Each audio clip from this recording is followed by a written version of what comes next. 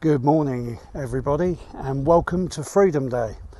How does it feel now to have your life back, to be free?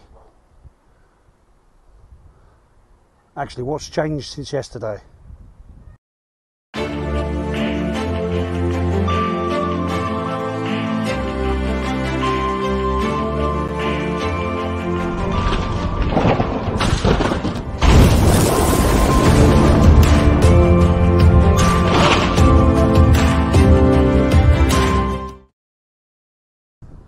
So here we are, Freedom Day, and what are we, seeing in the mainstream media? Doom and gloom. Boris, what are you doing? What are you doing?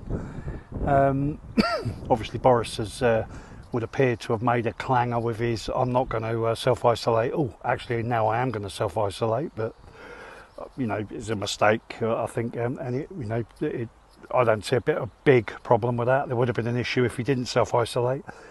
But, if we really want to know what's going on, look at the G7. On camera, social distancing. Off camera, cuddling arms around each other, no face masks on. Just they don't do themselves any favours at all in trying to encourage us the poor saps to follow the rules that they themselves just seem to be laughing at. But anyway, that's another story.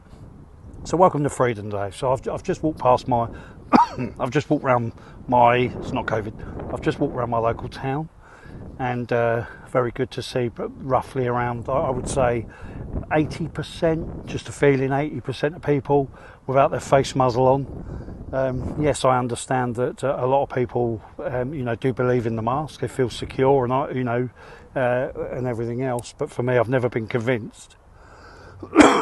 And the only reason I've never been convinced is because of what he said in April the 18th last year.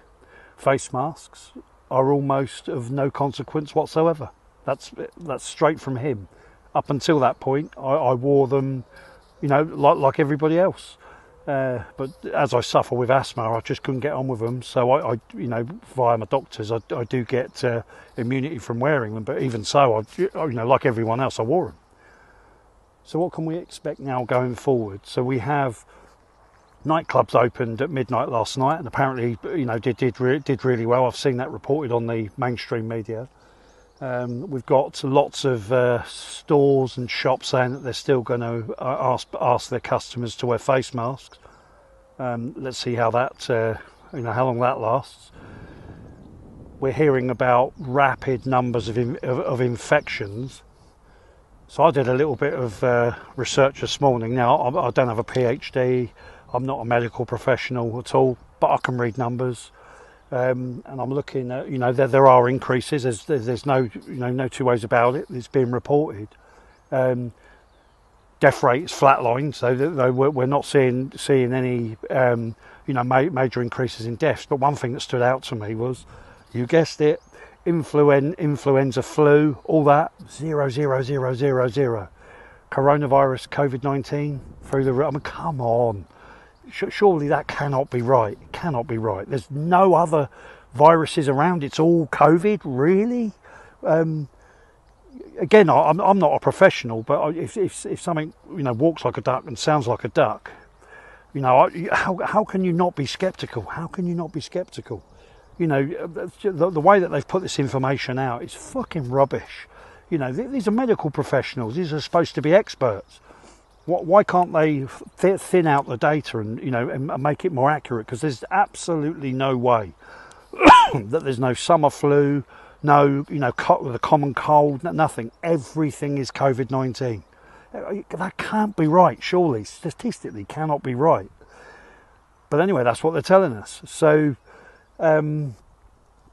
For me, I mean, we're hearing, I think something like 25 to 50,000. I heard yesterday. To be honest, it's starting to go in one ear and out the other ear, Because all I'm interested in is deaths. Who is dying of COVID-19? Not with, of, as a cause, and it's you know, it's very, very low numbers, and they all have comorbidities. It's even reported like that.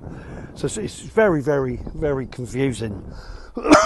It's almost as if the mainstream media and the establishment, you know, they've just bought into it. Let's really hammer this home so we can perform some kind of social engineering exercise. I mean, I'm going into tinfoil hat country now, but you know, today's Freedom Day, but what's different today than it was tomorrow? So there's no more legal requirement to wear face masks, so nobody can enforce it. But what they can do is stop you from shopping in their shop, which I guess at the end of the day is their shop. But it's very interesting to walk around my local town and notice that probably about 80% of the people weren't wearing face masks. My favourite coffee shop, the guys behind the counter told they have to wear a face mask for another 6 weeks. I went into the Waitrose, they've been told exactly the same. Well, so the girl on the till told me they've got to wear them for another 6 weeks. Well, why? Why? No one's dying. All the vulnerable have had their jabs, and then some. You know, why? This is starting to really, really not make sense. I've got some other stuff that I want to divulge, but it may take me a few weeks to get this out because I don't want to get arrested by the police. But there's going to be more coming on that. Guys, stay safe, enjoy Freedom Day, and enjoy the sun while it lasts.